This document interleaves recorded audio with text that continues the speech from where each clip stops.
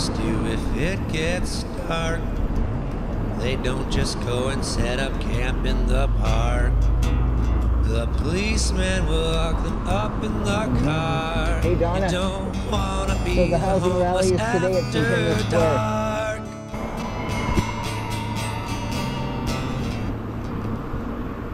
Hey Kecia, how's it going? Hi bro, I'm just in a cab. I'm sorry I'm late. No worries, no worries. I'm just rolling up shortly here. As everyone thinks, you take for granted all of the smallest things. So what does a homeless person do if they need a drink? Well, what do you think? What do the homeless do if they need to shit? To go into a store, you gotta pay for it. To hold it in can make you really sick. So what do the homeless do? Just get used to it. Is that fair to expect?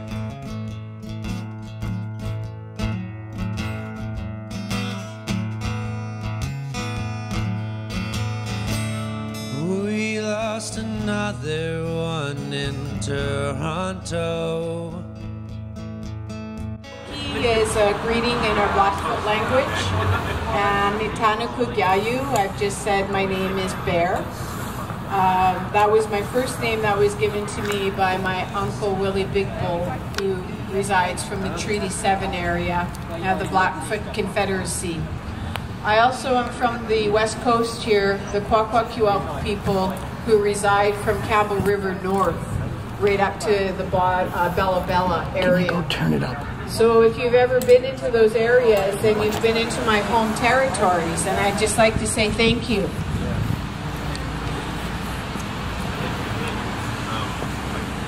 I wanted to tell you that I brought some tobacco today. I brought some tobacco to pay the land. Before I even stood up here, I went around to the four corners, and there's some tobacco there if you want to pay the land. We pay the land when we stand on here and we do our work. And paying the land is about honoring the ancestors that each and every one of you bring. Each and every one of you have ancestors, even though you may not have a land base or a language, or you may not know who your people are. Each and every one of you bring your ancestors with you, your grandparents, your parents, your aunties, your uncles, those who have gone before you. They're always with you. Never doubt that for a second. This is called Spirit Square. It's not called Centennial Square. That is the colonized name. This is Spirit Square. So what I did is I paid the earth to honor all the spirits for the unceded territory that we're on today. So with that, I'd just like to give my gratitude to each and every one of you for being here today.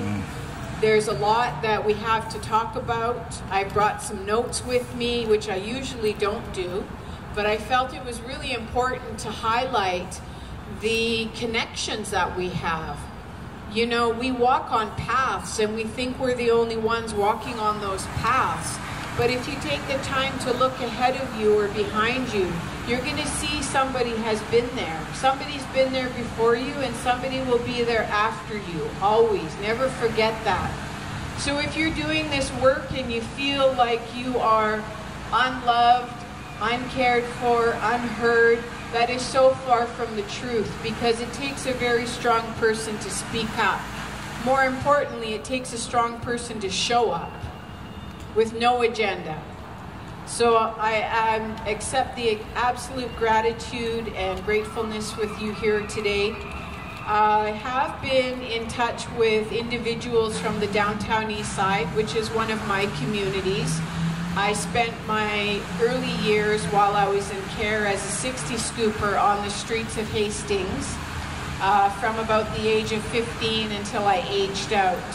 And then I returned here to Victoria, HIV positive, and I became the first woman in Canada to publicly disclose my HIV status.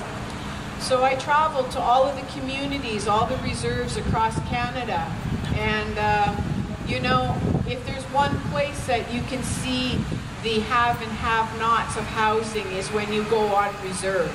You go to a community. And how many reserves do we have around Victoria?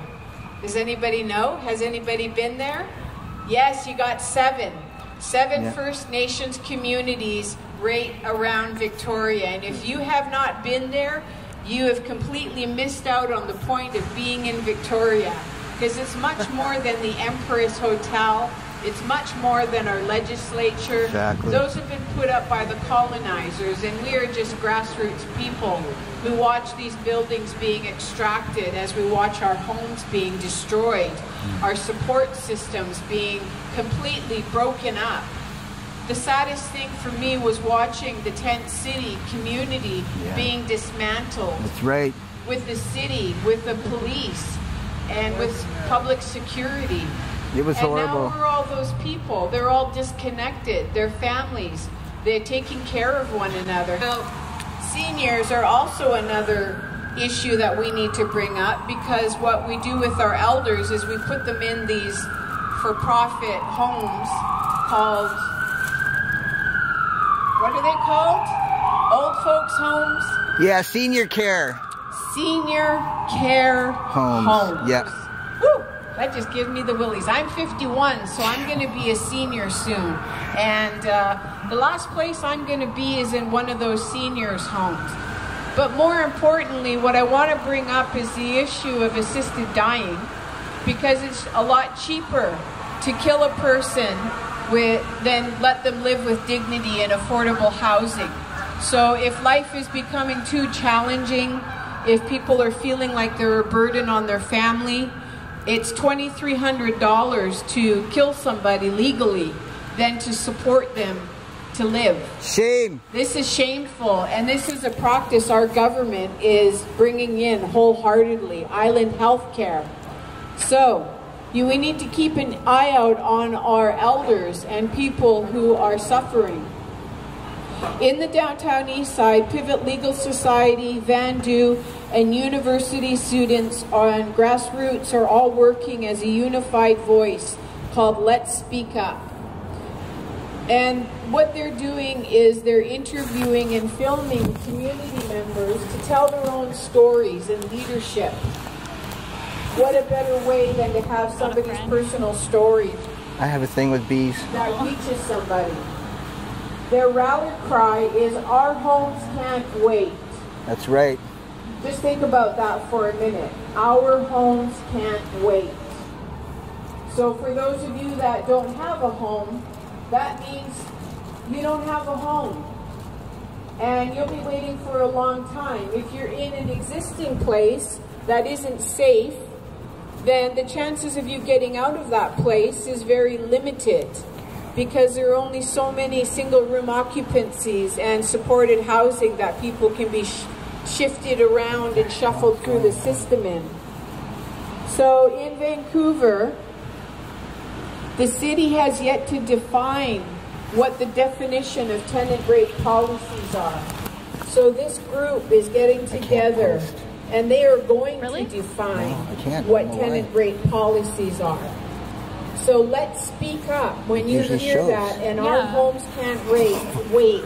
That is the rally cry from the downtown east side right now. And I believe we do have a sister from Vancouver. I'm also I have been a member and an ally of LEO for a long time. Kim and I do very different work. My work is in health, specifically frontline work with HIV and AIDS prevention, specifically around harm reduction.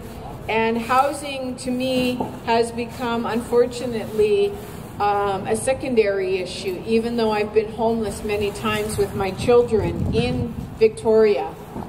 So I've moved here from Alberta, and because I didn't have money to feed my kids, I was told to take them to a shelter, even though I had a roof over my head and all I needed was a bit of food. They said, well, you've got a roof over your head, take your kids to a shelter and they'll be fed. And no, I'm not taking my kids to a shelter to be food. I'll go out and dumpster dive to do that. Hey. Anyways, That's a little bit about me. My name is Gayu, otherwise my name is Kecia Larkin. I'm from the Piikani Nation, and I'm also from the Kwakwaka'wakw people. And I'd just like to say thank you for allowing me to share a little bit of my own experience and share some words with you.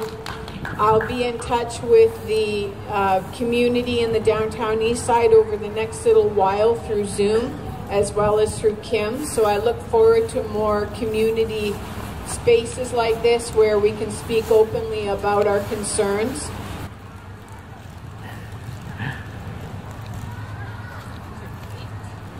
Language, Kecia. Can everyone just give her the warmest thank you in a clap? Woo-hoo! Kecia's been representing and opening up our rallies, and it's I think the first one that she's been able to come and do it in person. She's been doing it on the phone. And so the next person is going to be on the phone. And if everyone can help me welcome Ida Manuel, and please help me pronounce Secwepemculecw Territory.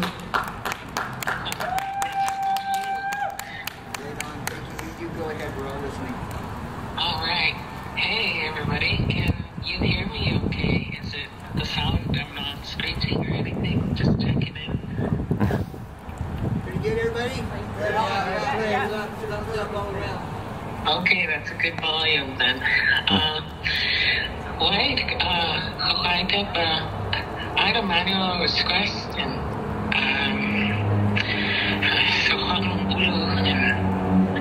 I'm the youngest of George Manuel's 10 kids, and his wife, second wife, Marlene August. They were both of the scholars, and I just thought of it. You know, people of the lakes, if you've ever been into the interior, what they say in Tamasteen is Shuswap Lakes. And that's where my bloodline is deeply rooted in Secwepemculecw Territory.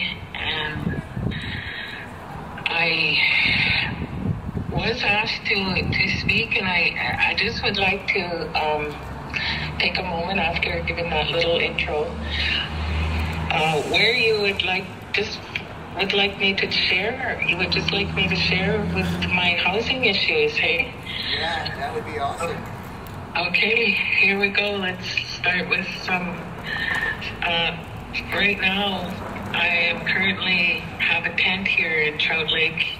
We've been here for a couple days now, and before that, I was at Crab Park, and we were there up until that evening that a fellow got.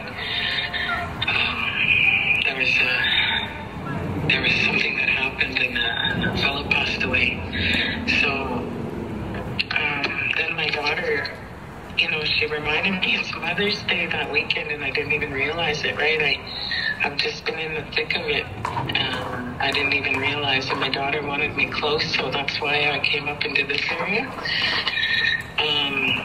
But not to mention, we're noticing a lot of differences, like we're not having to fight off so many rats, and that was a whole story in itself. But the daily harassment that we face from the Vancouver Parks Rangers, and then I'll just name it like narcissism as it is. They play these head games, and including this morning, they came and they were, they had my husband in a pretty upset state, and he's a residential school survivor himself, and I'm first generation out of those genocidal institutes. And and another way to look at it is, I didn't even put it this way. My partner put it in this way that helped me see it in another light too. I think he was saying he's second generation in the city. So second generation forced relocation into the urban centers. And I never looked at it like that. It just sort of slapped me senseless. I was like, whoa, I never thought of it like that.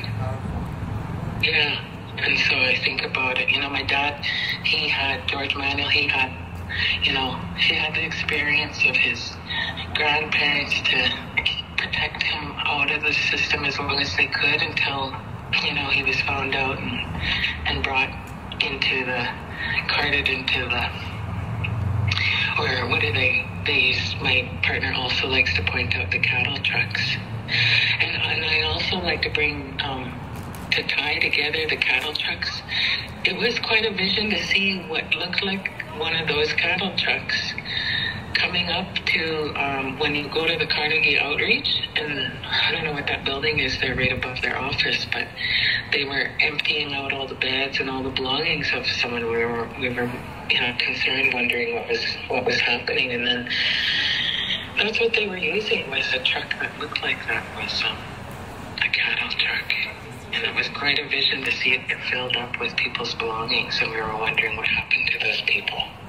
What led me here was I was living in a Vancouver Native Housing Society, and I got some things to say about that too, but I'll just go and stick to describing what happened so I don't go off on my daughter got pushed at a unit inspection, I'd say back around September, and it resulted in her falling down the stairs. And, you know, moments before that, my daughter was like high, shrill voice and said, "Mom, get in here now." And I was resting outside. That's how stressful that place became for me. I couldn't even sleep in there. I was on edge, and yeah, that happened. And the only communications I got after that happened.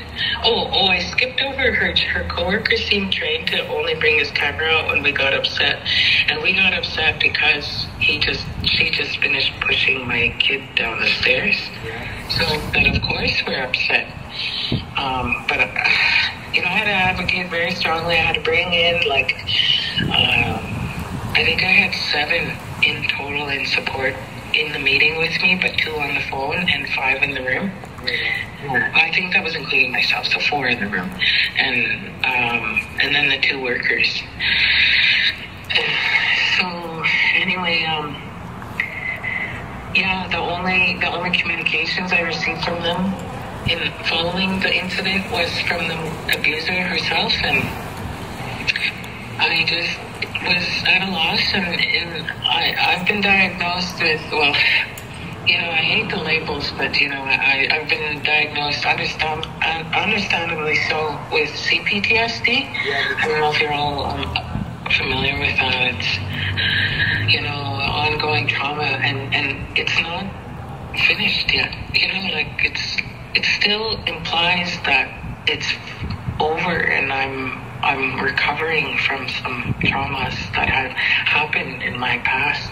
It's not past. It's not, like my niece Carlos points out, the Indian wars are not over. And I understand it. And when I was first getting started with coming forward and speaking out, I was told this is a spiritual war. Like you gotta come hard and strong. You gotta be ready. And I didn't know. Really, I couldn't put all that together until now to experience what I have been going through. In a sense, I felt free to be out of there, but because I did start feeling like I did have some health problems that were really random and odd. It kept me to my bed and unable to walk and do a lot of things for myself for almost a year. 2 separate incidents happened where my health. So I can understand now after coming through some of it, and how protection in the sense of what some people think is like 4 walls around them, like a shelter, is not and now for me, I have a wider understanding of how I must prepare and protection for ourselves and my family and my bundle. And it's been quite a learning experience, and learning who I can, trust, and who I can have near me, or who's really helping me, or who's really helping me for the right reason, and so on and so on. And I shouldn't have to be on edge with all of this, and I shouldn't have to be carrying this as an Indigenous woman, with Canada flaunting reconciliation. I just finished taking a photo of an event that they advertised on the board over here for tomorrow.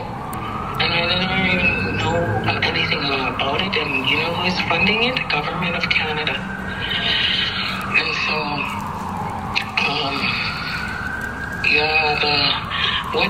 why they've been leaving me is I've had to stand strong on my Indigenous rights, and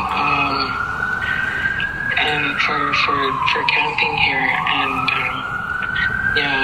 I'll go back to the incident. I haven't received any support, and what I did do a lot of research was I found out that there is a lot of stuff that's supposed to be support for the tenants, and nobody ever did reach out, not even now. And so I found that out. Somebody told me to research that how many people are underneath the title if you search Vancouver Native Housing Society on the LinkedIn app or whatever. But so it goes to say all these people are receiving all these funds, right? And so when I did have a meeting with one meeting I went in was at an October, maybe the end of September. I went into the office in Vancouver Native Housing Society, and they just had a lot of excuses. And one of my questions that they couldn't really answer to is why then, if you're starting to, what I found out in this process is that you're not serving just natives anymore. And they didn't deny it, but they actually got annoyed that I acting like, I'm just causing trouble here where there's none to be had. And I said, well, what's the point of having the natives, the Aboriginal, on the title anymore? And they just looked blank, like they weren't expecting that question. And I said, well, why is it? I understand that you can get your hands into pockets of funding that are made for natives. Exactly what these guys are doing with this event tomorrow. They splash reconciliation on it. They splash Indigenous on it. And this is what's happening. This is the reality. And when they stay and they put in the budget, they're spending all this on reconciliation, they're spending all this on natives. There's so much awareness that needs to be raised. I could sit here probably talking all day about it. I don't know if you need to take a break. I don't know if I've gone over my time. No, it's good. I have a couple questions, if that's okay. For sure. Right on. Thank you so much, Ida, for sharing. We really appreciate it. It's a gift, and that's part of what Kecia talked about earlier, is that we're trying to, connect and network with each other across the water, across, so-called Canada, and, illegally settled in all these Indigenous territories. And a lot of settlers like myself are allies. And what's the other word, Kecia? There's ally and there's accomplice. So there's a lot of people who understand what that means now, and things are changing. And I'd like to hear any thoughts you have. We've been talking about community-based security culture, and the street has a basic understanding of that. And Indigenous sovereign people still have a basic understanding of it. I know, your family have taught me a lot about what sovereignty means and what protocol means. You and Stoughton have taught me as well. And so a lot of us are totally willing to fall under the leadership of Indigenous within their own territories. And so in the meantime, we have a daily situation where, abortion laws are being challenged, the right wing is trying to rise and all these things. And police state on unhoused is bringing a lot of tension to the unhoused. It's just a lot of pressure. And you brought up complex post-traumatic stress disorder. So do you have any ideas or thoughts about about that, sort of Indigenous-led community security culture and how we can do it in the cities? Well, yeah, I can understand the turnover or whatnot, the wording for the community's faces changing, because of the fentanyl crisis, because of the missing and the murdered. I can understand that and the stress of it all is difficult to maintain the same peoples, right? So that's one thing that I'll point out. I can understand is that, but it's also important to be in the thinking of this community structure to be switching everybody out so everybody gets the experience, including the young people, but and involving the elders as well because of the experience, right? Everybody has something to say, and the mothers, the life givers, and you think about the aunties and the uncles have their role, and we have to follow in the footsteps of our ancestors more now than ever, and that foundation is where I stem my beliefs, my growth. Something that popped up, I guess it's a different call. Yeah, no worries. You're clear as day. Yeah. Okay. Yeah. So yeah, that happened, and the only the only communications I got after that happened. Oh, I skipped over her coworker seemed trained to only bring his camera out when they got upset, and we got upset because she just finished pushing my kid down the stairs. Yeah. So that of course we're upset. But I had to advocate very strongly. I had to bring in I think I had 7 in total in support in the meeting with me, but 2 on the phone and 5 in the room. Right on. I think that was including myself, so 4 in the room, and then the 2 workers. So anyway, the only communications I received from them in following the incident was from the abuser herself, and I just was at a loss, and I've been diagnosed with, I hate the labels, but I've been diagnosed, understandably so, with CPTSD. Yeah, me too. I don't know if you're all familiar with that. It's ongoing trauma, and it's not finished yet. It still implies that it's over, and I'm recovering from some traumas that had happened in my past. It's not past. It's not like my niece kind of always points out, the Indian wars are not over. Yep.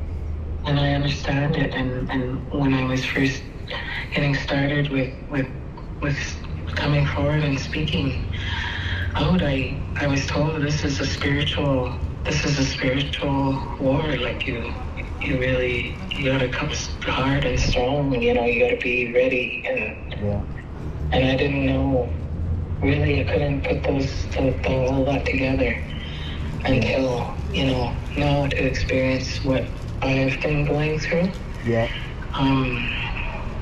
In a sense, I felt free to be out of there, but because it did start feeling like I did have some health problems that were really random and odd. It kept me to my bed and unable to walk and do a lot of things for myself for almost a year. 2 separate incidents happened where my health. So I can understand now after coming through some of it, and how protection in the sense of what some people think is 4 walls around them, like a shelter. Yeah. Is not now for me, I have a wider understanding of how I must prepare and protection for ourselves and my family and my bundle. Yeah. And it's been quite a learning experience and learning who I can, trust and who I can have near me, or who's really helping me, or who's really helping me for the right reason, and so on and so on. Yep. And I shouldn't have to be on edge with all of this, and I shouldn't have to be carrying this as an Indigenous woman, with Canada flaunting reconciliation. I just finished taking a photo of an event that they advertised on the board over here for tomorrow. And I never even know anything about it. And you know who's funding it? Government of Canada. Why they've been leading me is I've had to stand strong on my Indigenous rights. Yep. And for camping here, and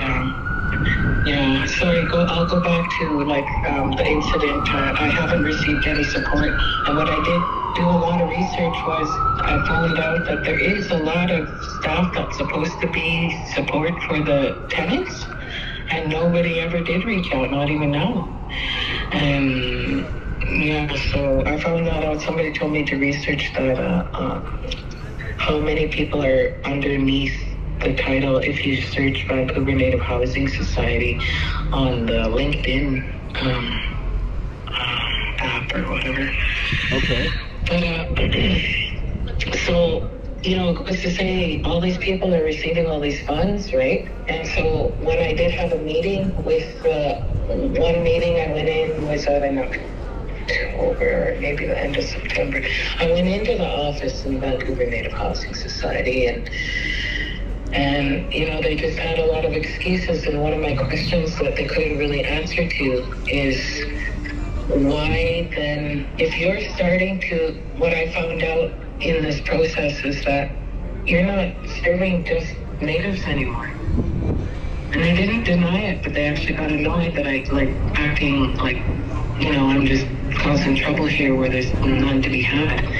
And I said, well, what's the point of having the native, the Aboriginal on the title anymore? And they just looked blank, like they weren't expecting that question.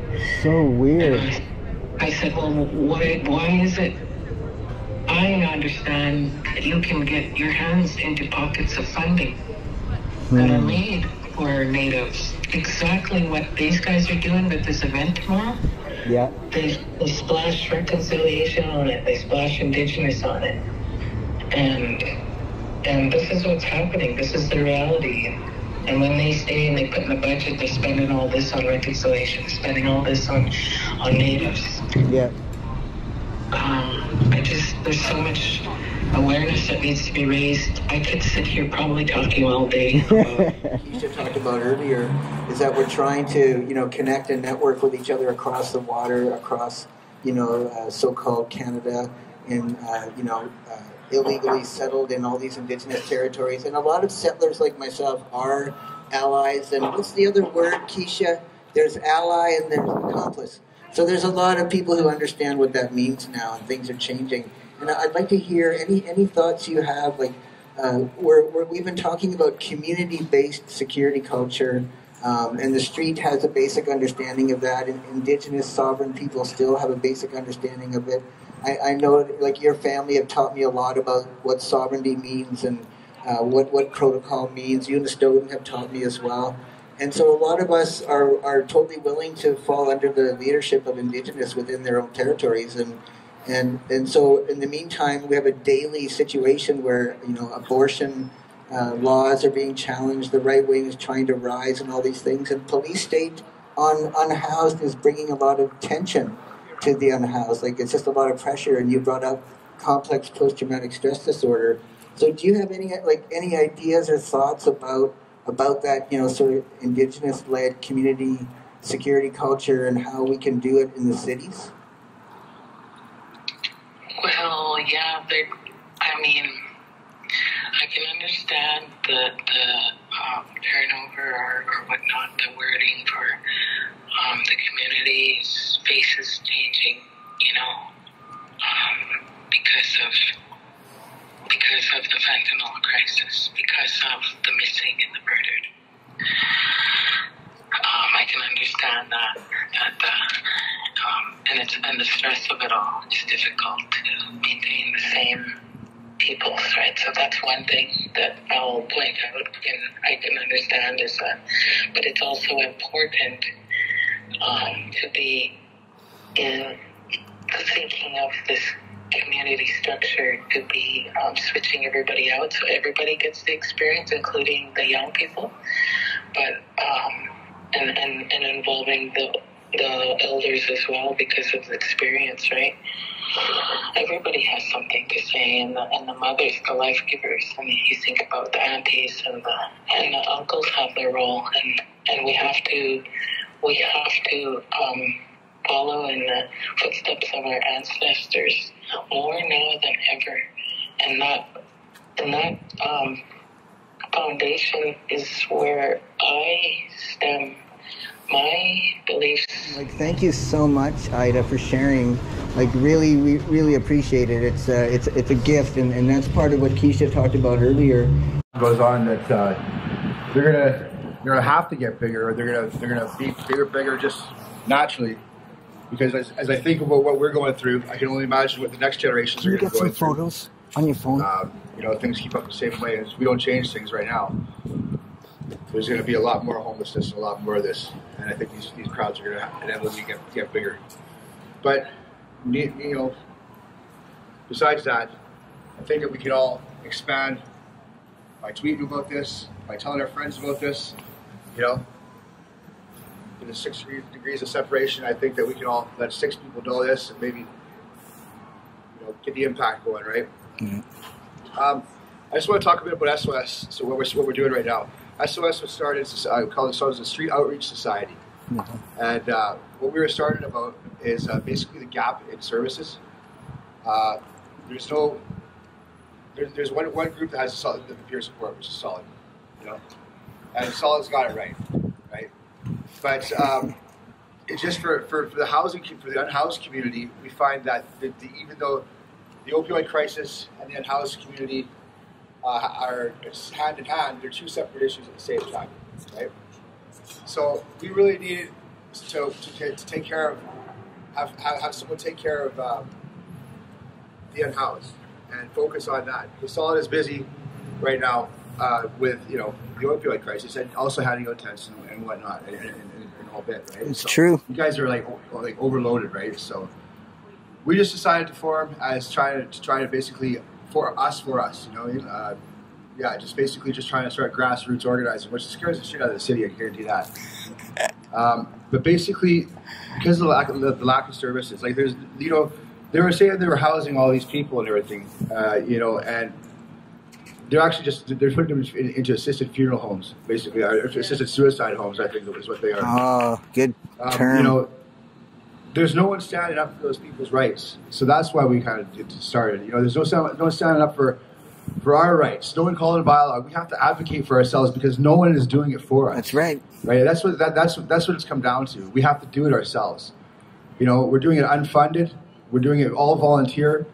We got one volunteer that's running around. He's doing relief tents, and he goes around with a bike and a trailer and sets up a tarp and brings coffee and juice and stuff like that for people who are getting displaced. And he's unhoused himself.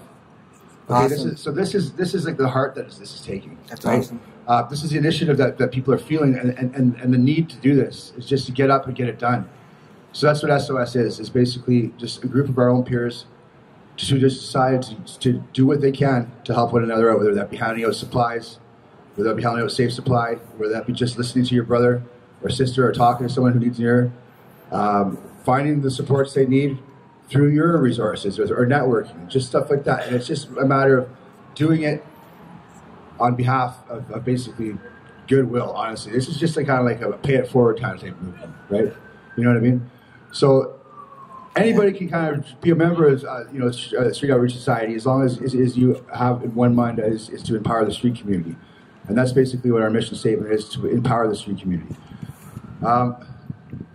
I hope this housing situation obviously gets better and starts to change, but I have a bad feeling that it's not going to. I think that we need to make a lot of noise before they even start to recognize that there is a housing crisis. They don't even want to admit that there is a housing crisis right now, right? That's right. That's on us. I mean, when you look around, you can't help but not see it. I don't know what the politicians need, you know, as far as a wake-up call. What more do they need? I mean, 6 years in an opioid crisis. We had 2 years, you know, in a global pandemic, and we got that cleaned up. You know, on the rise again, and then 6 years for an opioid crisis. Sorry, guys. Good one. The one that keep it back. Oh yeah, you bet. We have the means to solve these problems. It's just a lack of political will. You know, we really do have the means to solve the problems. It's just these guys don't want to. Right, so, I mean, and we just got to keep putting pressure on these guys. You know, we're thinking possibly SOS setting up an encampment down here, just, you know, with the cat out of the bag, right? Yeah. So yeah, just having our own kind of basically set protest. Absolutely, an ongoing one of these, you know, guys. So yeah, absolutely, and just basically every Thursday night we'll just come down here and yell at the city hall until they start getting it. You know, absolutely. I just want to thank you, Kim, for letting me come out here and speak, and thank you guys for giving me the opportunity to do this. I appreciate it. Thank you very much. Support SOS and housing is a human right. Right on, man. That was awesome. Seriously, that was awesome. I just want to thank you, Shay. That was awesome. And we'll help get the word out and help build some support for you around that.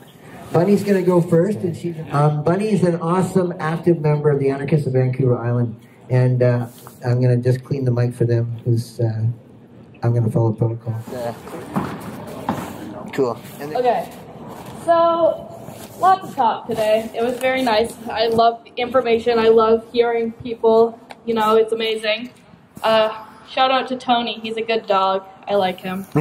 He's a little guy. But, yeah, just a little introduction. Hi, my name's Bunny. Sorry, I had thoughts in my head for words, but then the thoughts disappeared in my head, and now I'm here. Take a breath. So yeah, there's a lot of stuff going on right now. So just to talk about myself a bit, not to, you know, but I have complex PTSD. Due to intergenerational trauma, due to residential schools. I'm third out. My great-grandmother was in one. Luckily, my rest of the next few generations were lucky enough to not have to deal with that. But yeah, and it's just ridiculous what's happening with the housing and the opioid crisis. And the other day, my friend, I'm not going to say their name, but they overdosed on mushrooms. And you know, if you're active, like if you know anything about drugs, you can't overdose on mushrooms. They were laced with opioids, and that's like really hard from what I was told. Like what's the point? So I had to give them 3 naloxone, and we sent them to Pez. Luckily, they were discharged the same night, 2 hours after, so they weren't stuck in Pez, thank God. And they begged them not to tell their parents, because their parents threatened to kick them out if they overdosed again, for something that isn't their fault. It's sad. But yeah, so that's just a little thing, and then, you know, when it was really cold outside, what I was doing is I was handing out hot chocolate to the unhoused community up on Pandora and just wherever I could. It was really nice, actually. Everyone's super sweet. Everyone, you know, it's really great. Recently, I met this guy over by the Dollarama. His name's Moondog. He's super sweet. We talked a lot. Luckily, he found housing now, so I'm super happy for him about that. And I don't see him as often, but you know, that's okay. You know, people go in and out of life, and that's okay right now. That's life. What the government is doing is like practically, well, it isn't practically, it is bullshit. Like, they're just being ignorant. They're like, okay, we have an opioid crisis. Don't see, oh, COVID? 2 years, we can fix that, but not the opioid crisis, like, you know, like Shay said. And then the housing crisis. Oh, this has been going on for like literally ever. Like here, everywhere. Like there's all, like unhoused people have, like, and they just put a blind eye to it because, you know, they still pay taxes when they buy food. or when they buy necessities, like they're taxpayers, like why turn a blind eye? Yeah, and I'm currently, I'm living in 2 places right now. I'm currently living in a group home up by like Simonson and Cook, and then the other half of the Hey Patricia, I know you have to go. You still there? Go back there because okay, good. Just hang up when you have to, because this is awesome that you're still here. Invited someone into the house that I'm not really comfortable with, and it's kind of like, oh, what the fuck? Very happy to be a part of this. But and I'm very grateful to you, Kim. Right on. I'm Thanks. looking for housing. I'm constantly looking for housing. I reach out, because I'm aging out soon, so I gotta get on this. I can't live with my mom forever. I gotta get a job. I can't do work. It's too hard for me. I can't go to school. It's just too debilitating. Yeah. So it's hard enough to find a job without high school degree. It's hard enough to find a job, period. It's hard enough to find basic income, period. It's hard enough to find housing, period. None of that should have existed. You should have basic income, you should have housing, you should have job, if you can. But we should be able to have these. I've been, for the last couple of weeks, I do traveling merchanting, so I push around this little cart and I sell art stuff because I like art and I want to make a living off of it. But recently I've slowed down because a couple times bylaw has been like, what are you doing? No, don't do that. And I'm like, leave me be, man. Just let me live.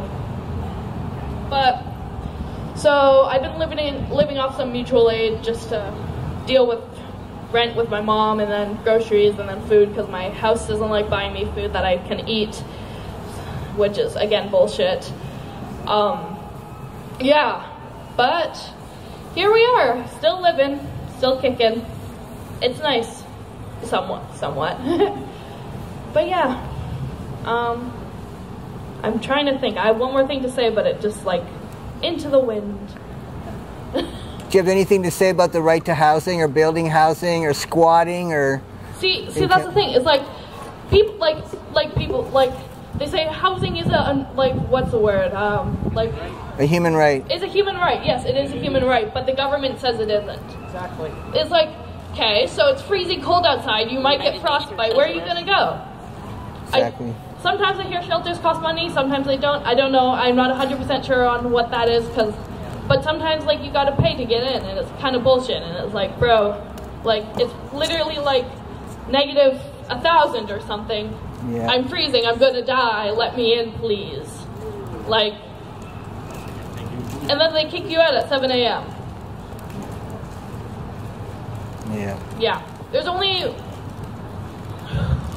in Vancouver. I can't exactly remember what it was called, but they're shutting down. I think it's a youth outreach. Yeah, I think that's it. I'm not 100% sure, but I've seen it around Instagram, and they're shutting it down. Cause funding or something. I understand. It's a lot of work to do that stuff, but the government could fund it. You have the money. You're just choosing not to because you're an ignorant piece of shit. Exactly. They still won't get it done. Exactly. Yeah, volunteer. There's volunteers. People love to volunteer. I volunteer. You can do that, but no. When the volunteers, we can't do that. But yeah. What was I gonna say? And the deal with mental health is they just put a blind eye to that too. If you're big in the mental health community or anything like that, you've heard of PEZ, especially in Victoria. PEZ is complete bullshit. I haven't, luckily, I haven't gone there yet. Can you explain what PEZ is? PEZ is the mental health, it's for 17 and up, and it's basically in my experience in different mental hospitals, they lock you in a room, feed you 3 times a day. That's it. Sometimes you get to see a counselor, if you're lucky. I was in VGH. I was admitted to VGH for mental health for suicidal ideation. I am chronically suicidal all the time. I think 5 times now. I've had over 10 attempts, and I've been admitted 5 out of those 10 times. They lock me in a room, they feed me, I ask for food because I need to eat, and sometimes they'll refuse to feed me. The other day, this guy, one of the nurses named Michael, he knows I suffer with derealization and dissociation, and he was ranting about how I wasn't real and how I was on a mission from a different dimension. God. He works there. He's getting paid to do this shit, and I'm just sitting here like dissociating, derealizing, and I'm like, fuck, man, get me the fuck out of here. When I was there a couple of years ago, I was crying every single day. Like, I fell asleep crying because I just wanted to go home because of how bullshit it was. I went to Ledger a couple of months ago. If you don't know what Ledger is a long-term mental hospital. See, VGH and PES is usually a week at most. Well, sometimes longer. It all depends on the person. But Ledger is like 2 months. I couldn't do that. My aunt, who I was living with before I got put in the group home, she said my mental health is too much for her. And first off, she knew that when she was getting into it. She knew I'd suffered from complex trauma. She knew what my life has been like. She knew. And then, fuck, what was I gonna say?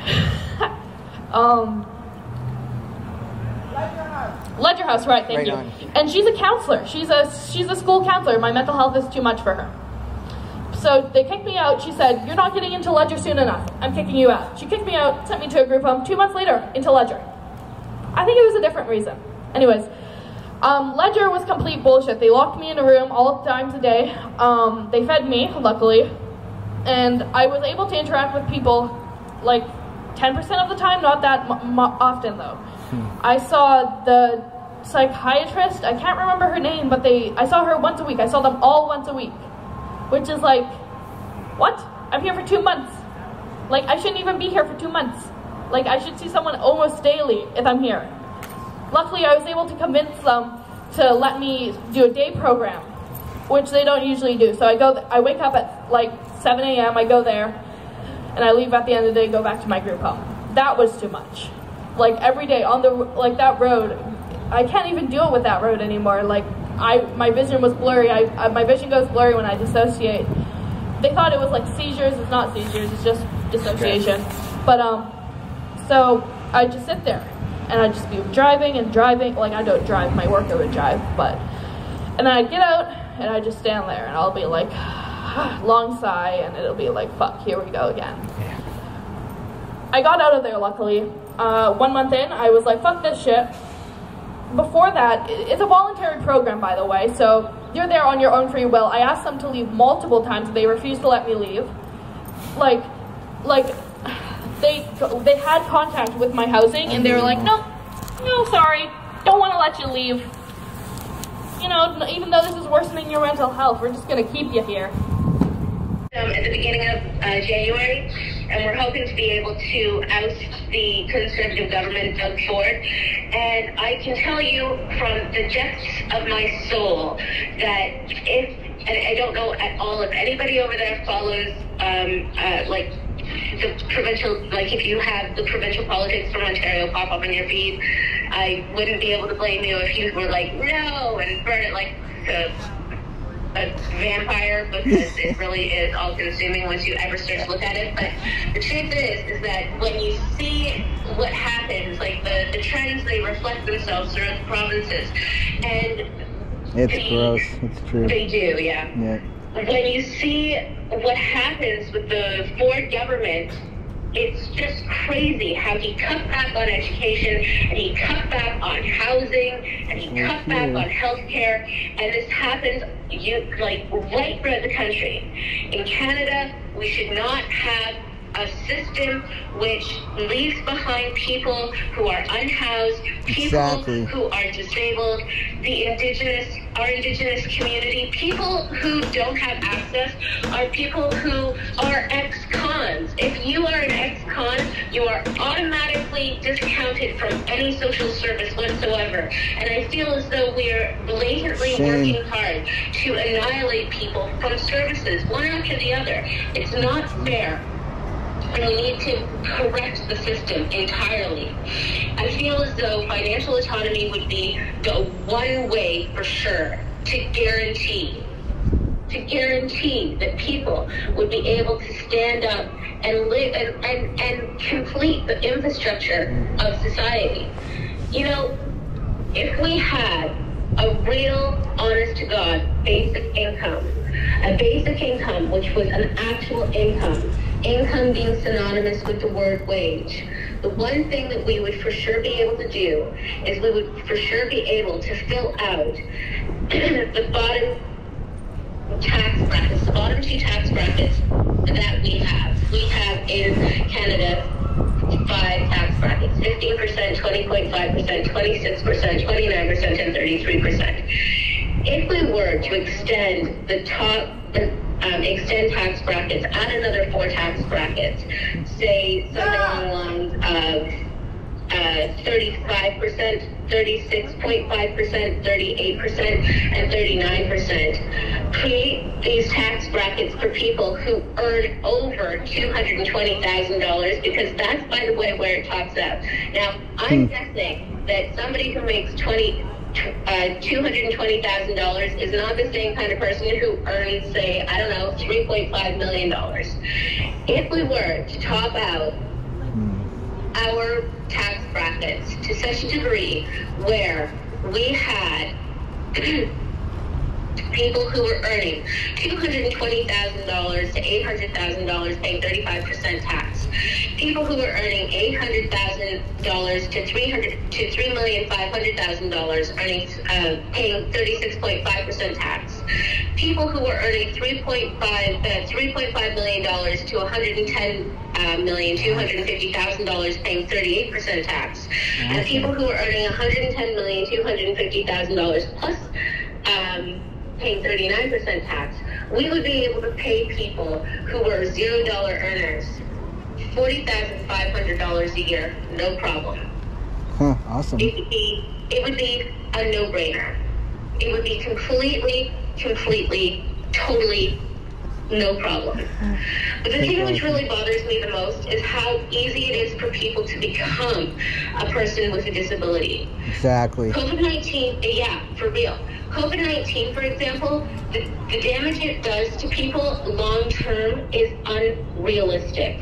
For example, the JAMA Network published a study that indicated that people who suffered from, like, survivors of COVID-19 had a 12.45% overall decline in cognition after suffering from it. That's for sure. And so we have issues that we need to deal with. But I'm not the only person in the world who feels as though it's important to extend the tax brackets. You know, other people feel this way. Even people who are part of the 1% feel this way. And not only that, but poverty is, in of itself, a fundamental health crisis. You know, we cannot be people who care about what other people spend their money on. You know, it's important to recognize that if people have financial autonomy, they'll spend it how they want to spend it, and those things are always good things. Their homes, their health care, their lives, their groceries, everything. And I think it's important to recognize that now, because the need is so much greater. So we've had this woman here. Chin was telling everybody that I was going to talk about a woman here who took maid as an alternative because she couldn't find affordable housing, and it's true. Her name was, she didn't volunteer her name. The CTV spoke about her. They identified her as a woman named Sophia. And it's true, she ended up opting for medical assistance in dying because she was unable to find real, like, affordable housing. And so she had something called multiple chemical sensitivity. But if she had had access to guaranteed, or like to a basic income, she would have been able to afford herself a place to live, which would have been of her own choosing. You know, I I'm not beating my chest when I say that 2 doctors had to sign off on a document and then perform a procedure which cost a woman her life, and she could have been perfectly thriving, functioning member of society. But because she was in endless pain and unable to breathe and constantly debilitated, she opted for the only mercy she could afford, a painless death. A woman who could have been a part of a structural, tax-paying infrastructure and enjoying a fruitful life with her family in a home which suited her medical condition versus a slow, painful decline, and which ultimately ended her life at the hands of a government which essentially wouldn't recognize her value as a member of society. I'm going to go with Sophia and every single time. It's not because I'm a sentimentalist, it's because in reality, having Sophia and having people like Sophia uphold the structural integrity of society is fiscal conservatism. It's where we are. It's fiscally conservative to have basic income. Yeah. You got people giving you some a hand here. Oh. Yeah. Sorry. Okay. Questions? Yes, of course. No, people are clapping because of what you just said. Thank you, Patricia. And Brent is yelling thank you, and Tom is yelling thank you, and. Good afternoon. I want to keep mine fairly short, as this is about specifically housing and how that is a human right, which I also believe in. I believe basic income, while a separate broad subject and not a silver bullet, can have a reinforcing effect. Basic Income Canada Network and Coalition Canada define this policy as a regular amount of money paid individually, not to the household, but to each person on a regular basis, subject only to current income and residency. It is unconditional, creating a floor to keep people from falling into poverty should any kind of disaster strike. Living in BC over the last few years can speak to examples of this, such as not only the pandemic, but floods, the heat dome, and wildfires. Housing is very much a human right in basic income philosophy. Professor Guy Standing traces the idea back to the rights of subsistence enshrined in the 1217 Charter of the Forest, along with the second sealing of a much more well-known document, the Magna Carta. According to the Canadian Encyclopedia, the Charter set precedents for common stewardship of shared resources to this current day. But to quote philosopher and economist and longtime fellow advocate Carl Weidechrist, we now come between a person and the resources they need to survive, saying you can't have them unless you do as we say, which now unjustly, cruelly, and without any form of rationality criminalizes homelessness, which I see as a person's last stand on our enclosed commons. Meanwhile, we allow for every form of private inheritance, subsidies, and quantitative easing. It is from here that the argument for basic income can be seen as first ethical, because the work of any one of us is far more to do with the efforts and investments of generations of those who have come before than anything you and I do ourselves. We don't know whose ancestors contributed what, so in this way, basic income becomes an investment in our communities from the past, crucially needed now as we face rising insecurities, the downward pressures of technology, fragmenting work, and rising costs. On that, experiments all over the world, as well as the long-running Alaska Permanent Fund dividend, have shown that basic income not only can reduce inflationary pressure, but even to reduce costs by creating a solid customer base for producers while raising wages. Indeed, according to writer Scott Santons, when the Alaska checks are given out, you actually see a lot of sales in stores as businesses are trying to get customers to come in. Specifically on housing, basic income has been seen to reduce stress, improve mental health and mental bandwidth, fostering the ability to think long-term, as opposed to how George Orwell said of poverty in his writings, that poverty eliminates the future. An example of this was a 2018 unconditional cash transfer program, the New Leaf Project, by Vancouver-based nonprofit Foundations for Social Change, working with UBC to give 50 homeless men $7,500 each. Far from spending it on impulse buys and what critics might suspect, every guy used the money on things like food, securing rents, clothing, transport, the whole thing saving the shelter system a total of $405,000 for the year. It creates a stronger and regularly appearing footing which can meet housing programs halfway, giving people the ability to not have to take the first thing that comes available. This power to choose.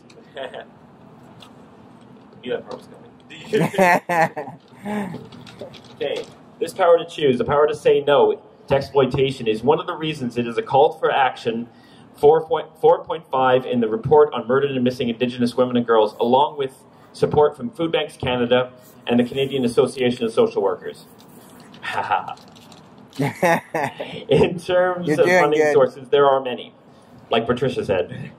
I'd like to say we can get the money from where it went, the rentier class, the owners of physical, financial, and intellectual property. A concrete example of this are the real estate investment trusts, or REITs, which I can count at least 5 from my place, which is now a REIT, on Cook and Rockland to Beacon Hill Park. For me, basic income is about pushing back, giving a sense of stability, certainty, and security, which are critically needed as things change, giving people not a handout, but a hand up. Online, I go by Tom, the BIVicBC guy. I'll never stop believing a better world is possible. Follow me on Twitter and Instagram at BasicBC. Check out Basic Income BC, Basic Income Canada Youth Network, BI Works, and Basic Income Canada Network. Thank you for listening. Right on, man. Cheers.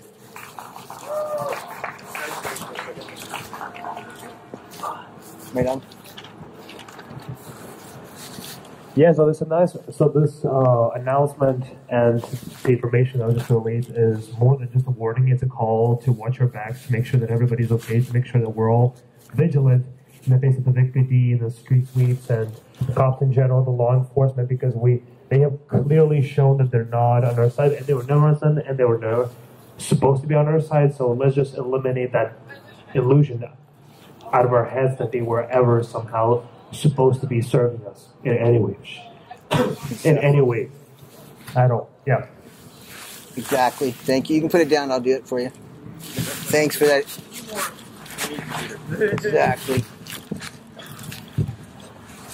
I just wanted to close off by thanking everybody. Like, seriously, I mean, I know it's hard sometimes to think the numbers aren't that high, but for the way it's been in Victoria, this is pretty good.